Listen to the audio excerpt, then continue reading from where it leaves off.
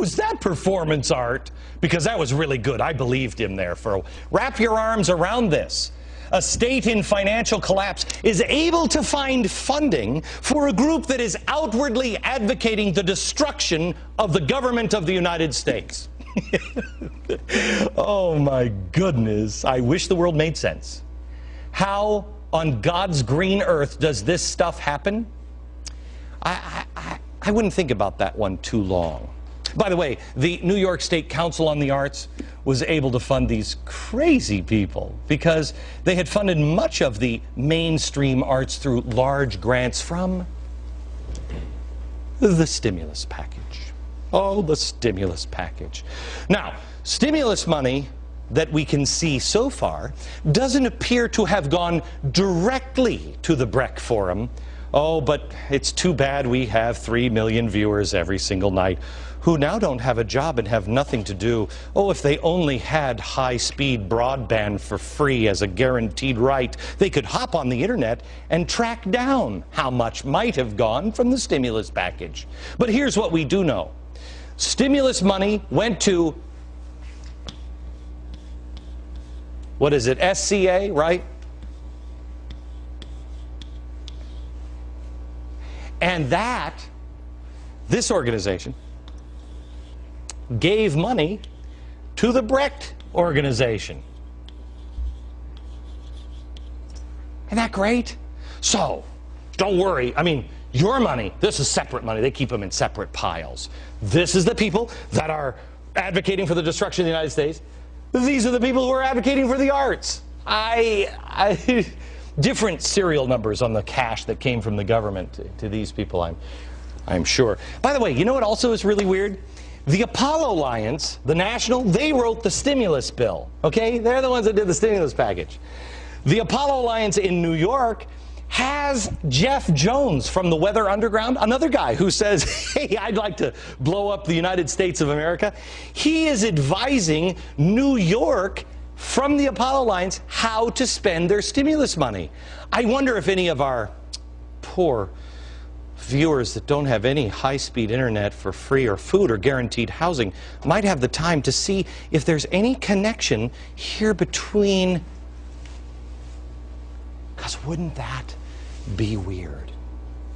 Look, everybody has a different idea of what art is. Believe it or not, I was named the 100th most powerful man in the art world by Art Review magazine.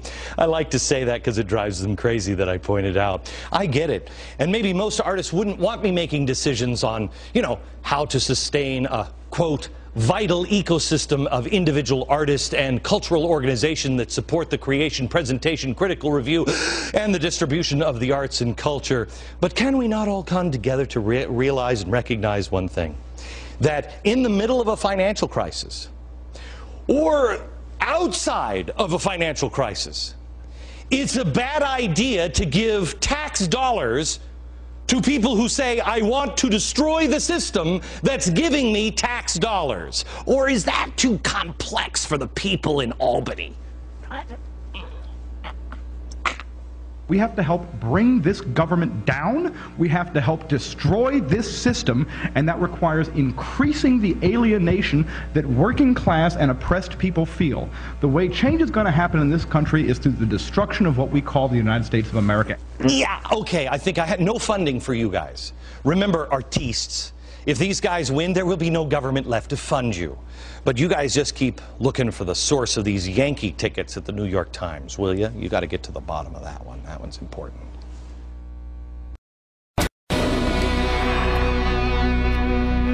Next week, I'm going to be on Broadway. No stimulus dollars will be involved. Not a dime. I could apply, they won't give it to me. Oh, they'll give it to the communists who want to bring down the destruction of the country. No, not me, no. And you know what? I wouldn't ask for any money. I'm going to put this one on myself, and I'm going to invite you to come. And in exchange for my efforts, I'm going to ask you if you wouldn't mind buying a ticket. That's the way it works in America. It's Broadway, you know. So I'm going to be at the Nokia Theater in New York City, Times Square, our Insider Extreme launch party. It is the future of history is what I'm calling it. You don't want to miss this. Be there, live and in person. Radio, television, the internet, the communication invention and revolution that has allowed Americans to experience and share that one experience. I'm going to take a multimedia look at America and New York and its history. We have always been, we the people, leading our progress, not from Washington. Common sense was and is the best solution to any problem. Now, Insider Extreme will give you unprecedented access to my exclusive programming and access to the greatest minds. For tickets, it's next Tuesday? Next week in New York on Broadway, one night only, not a stimulus dollar. Now how much would you pay? And I also give you this stick, too. No, I don't. Go to glennbeck.com.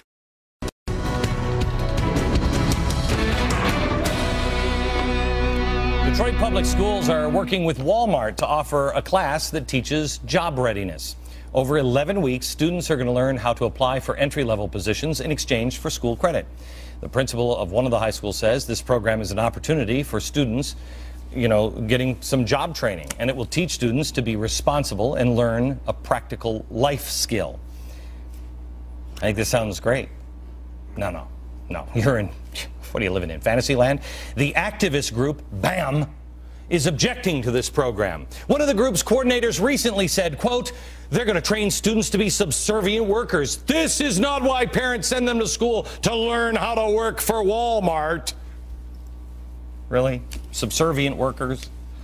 Walmart, by the way, isn't the only company participating in this program. You might recognize some of these names: McDonald's, Marriott, AutoZone, University of Phoenix, riffraff. If this is subservient work, then why don't you tell that to this guy? This guy. Yeah. He's the CEO of McDonald's, Jim Skinner. He got his first job working at McDonald's. He now runs it. And then, of course, there's this guy. He started working when he was in a restaurant when he was 12. Or this guy, Chris Gardner, Pursuit of Happiness. Watch that movie. You know anything, about sleeping in a train station at night? He does. Watch that movie. When did any job become beneath any of us? Nearly 15 million people in this country are out of work. Detroit has been particularly hard hit. When I was a kid, Grandpa used to have to eat large sandwiches. And I, as a kid, used to wear bread bag boots. It builds character. There's nothing wrong with it. Get the job done. End of story.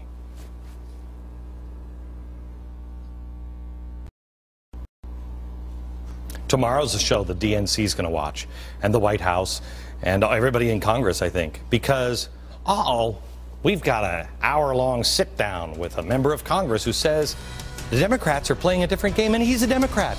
You don't want to miss it. Tomorrow from New York. Good night, America.